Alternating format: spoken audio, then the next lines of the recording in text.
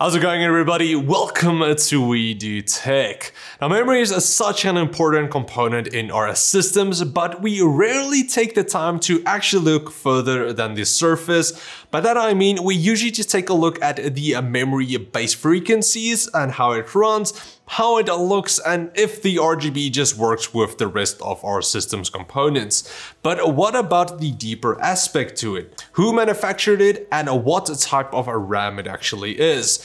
Now, we haven't done a lot of memory on the channel here really, but today we're gonna take a look at the Adata XPG Spectrix D50 modules and what they have to offer above and below the surface. But first, these sleek chips do come in either white or a gunmetal gray modules and are currently retailing for around $95 for the two 8GB 3600 MHz kit like we have here. The D50 has a very minimalistic design to it with some nice indent lines and 5 addressable RGB LEDs at the top that does also feature a very nice diffused look to them.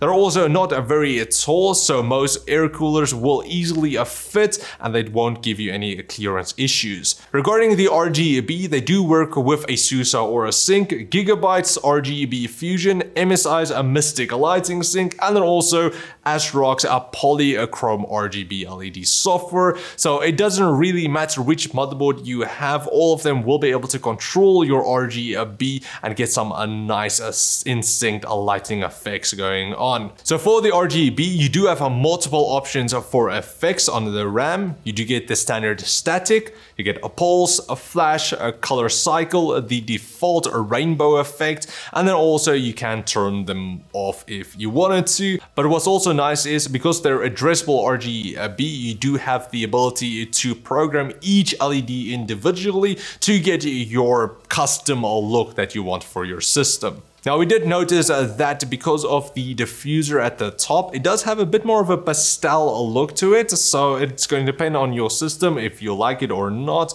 but it does still look nice and clean. Now, for all of our testings, we paired it up with an Aorus Z490 master motherboard, and again, their RGB Fusion software. Now, the dedicated software from XPG to actually control the memory, we tried it, but it didn't want to work, so we couldn't really show that. It just kept asking us to restart our system and it just didn't want to work at all. So unfortunately, we couldn't show how those looked. But before we get into how these modules actually perform, we won't be overclocking them at all, as most of the average consumers don't really know how, because it can get quite complicated. We're also kind of new to overclocking memory, so we're still kind of learning most of it as we go.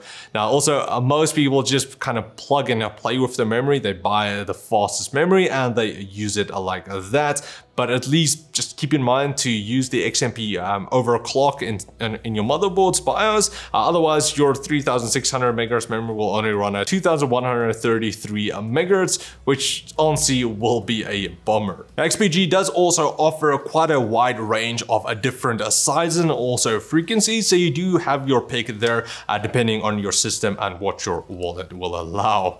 Now, like we mentioned before, the kit we have here is the dual 8GB 3600 MHz modules with timings of 18, 20, 20, and 42, running at 1.35 volts. Now, these are also Samsung B-die memory chips, which just means that it's some of the base dies that you can get for your memory. But now let's quickly get into the benchmarks and how they actually performed. Now, here we can see that they do perform very well against the Corsair Vengeance LED memory that we compare it to, but also keep in mind that it is also because there are 3600 MHz on the XPG, whereas the Corsairs were only 3000 MHz, with timings, however, of 15, 17, 17, and 35. In IDA, we saw that the higher frequency range showed a better latency times and a higher bandwidth. In the Cinebench benchmarks, the single core scores were pretty much the same, but it seems like timings do play a bigger role in the multi-core scores, as the Corsairs did score a bit better there. So then in conclusions, these puppies do look good, perform well, and are also friendly towards your pocket. They do actually do quite a decent job. Now, we looked under the surface and it was good. We looked at the surface as well and it was very good. So then all in all, there's nothing really to complain about with the D50s. We're extremely happy about the performance and also the aesthetics. So we would definitely recommend these for anybody looking for some new memory that does also want that RGB and also performance, of course. Now, the only thing that might be a drawback depending on person to person is of course just that pastel colors. It might not work for everybody. For instance, here, some of us didn't like it, but some of us did again. So it's just going to depend up to what you personally like, but yeah, they do still look very nice, especially the white. I do like the white. So yeah, that's pretty much it. If you guys want to get these for yourself, definitely check out the links in the video description. A big thanks to Adata for sending these over for review. So yeah, that's pretty much it. Thanks for watching, guys. If you enjoyed this review, please like, share, comment like always, and I'll check all of you next time. Cheers, guys.